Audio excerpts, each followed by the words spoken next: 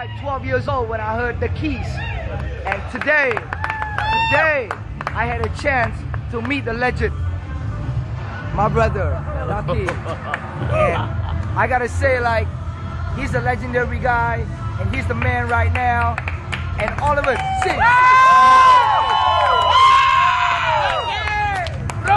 sing. You see, if it wasn't for Anna here, none of us would be doing music. Yeah! The keys made us believe, and the keys today are still the biggest thing. Darkkey Anna, thank you Anna. He's the legend!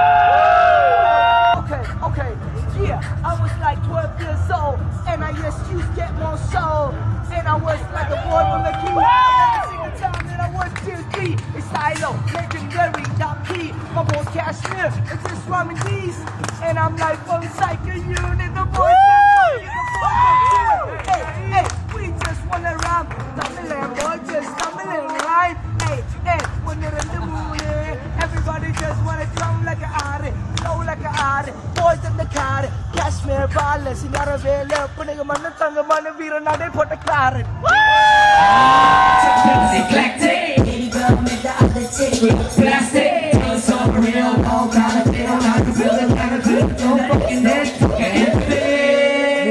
Person in my life that I would say Terima Kasih to lah. First one would be my dad, because he understood the dream, but he didn't. He thought it's just a phase of a young boy, you know, like how when we are all like young, you know, we will ask something from our parents, and our parents are like, yeah, you know, he's gonna come out of it. You know, it's the age.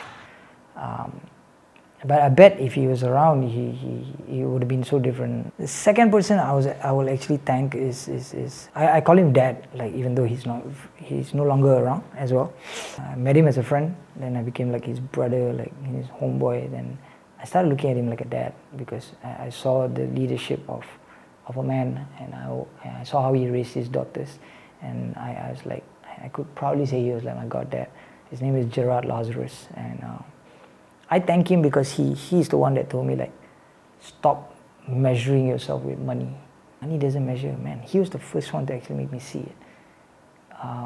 And he showed me a lot of people that he grew up with that had just okay money, and they were much more happier in life, and they were much more contentful about life. So, you know, I always thank him, and he never ever gave up on me and my boys.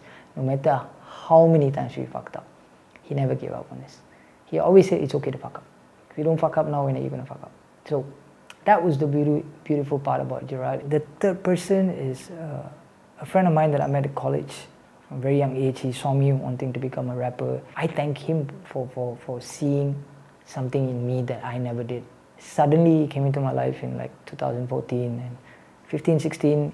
He saw something in me that I never saw and my friends never saw, and brought me to a different caliber of my life. His name is Vigna. He passed away a few months after Start the Thriller came out, and that was a very, very hard one, because like in a few months after his passing, everything changed around my life. I learned how people were around me just for certain reasons, and how people can just change in terms of like how they treat you, how you are when you are with a certain person and when you're no longer. Balan Kashmir, Anne, number one, he's one of the ropest Tamil hip-hop artists out there.